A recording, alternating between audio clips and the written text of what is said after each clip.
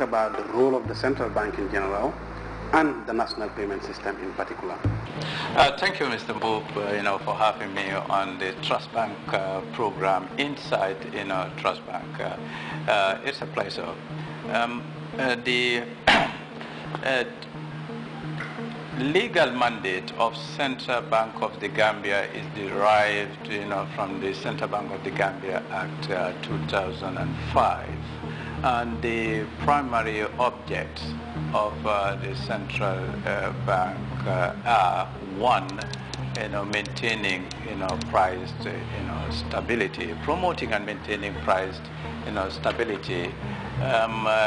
Number two is maintaining the stability in the currency system of the country. And number three is achieving stability in the financial system. These are the three broad objects as defined in this of the central bank, as defined in the Central Bank of the Gambia Act.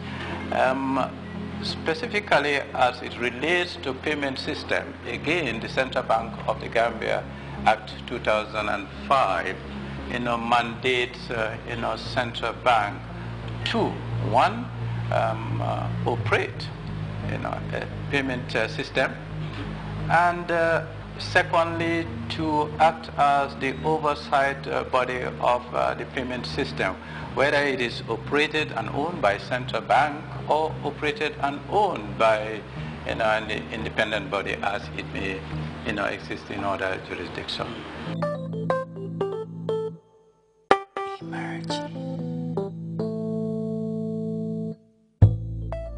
That was well said, Mr. Governor, but it takes us to this question of the essence of having a good payment system in the country. I mean, there are so many factors to be considered. Or if you like, there are many, objectives. But primarily, the key one is, if I may summarize it, is to ensure that there is an efficient mechanism of payment and settlement in an economy. If I may also break this down to some few details. One is to ensure that the payment system in the country keeps a minimum risks. As you may know, payment systems do have inherent risks. One key risk is what we call settlement risks. So the main objective here is to make sure that risks that are faced by economic agents, including the commercial banks, are kept at a minimum. Fundamentally, this is the main objective of the payment systems. But there are other considerations, Mr. Mbub. Let me take it from the angle of the central bank. We have, interest in this, in the sense that an efficient payment systems, would allow an effective implementation of monetary policy. But the commercial banks are in a better position to maintain the liquidity, and eventually the benefit of efficiency would go to the customers.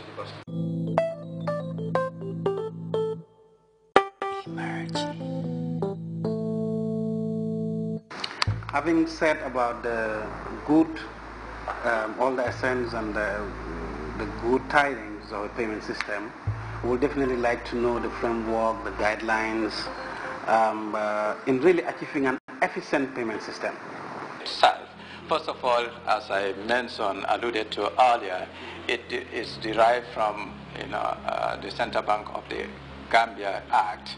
That is where Central Bank is mandated, to perform oversight function of the payment system, and therefore we have developed policies over time. One such policy is to make sure that there are reforms in the payment systems. In other words, modernize the payment systems, making use of existence of technology to achieve efficiency, and included, in other words, to support or to achieve the policy objectives.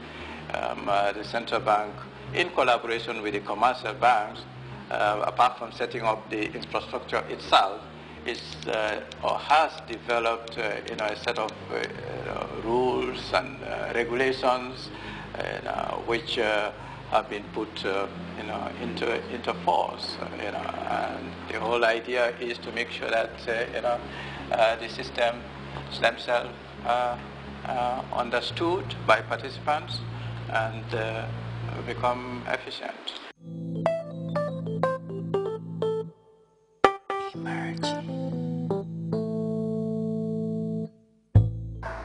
One may agree that it may reduce the use of cash. Overall, it may not necessarily be the only objective here, but as we move towards maximizing the usage, what is being done to ensure that we explore the full potentials of the payment system and discourage the use of cash? I think I would take this opportunity really, to clarify or to make sure that this misconception in the minds of some of the public is no more.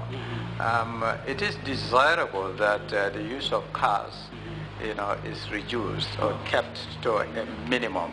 I mean, this is what all countries are working towards. But it is not the overriding objective, Mr. Moore. It is just natural that when you automate payment systems, you expect to have less use of cash, and this is important. This is a welcome result or outcome. What are we doing? Number one, the fact that we have implemented the system, it creates the opportunity. It makes available chances or opportunities for players in the economy, the banks and non-banks, even IT enterprises, to leverage on the existence of these systems and come up with solutions that would facilitate payments in this country. I can give you one. I'm sure you are aware of the planned deployment of a GAM switch, or the national switch, which is another form of payment, but targeting small value payments. And once that is fully implemented and integrated with RTGS in this country, we would go a long way in reducing the use of cars. But I really want to emphasize this, that the key consideration is not actually to reduce cars. Cars, Mr. Moore, may still continue to play a predominant role in the payment infrastructure in this country. Yeah.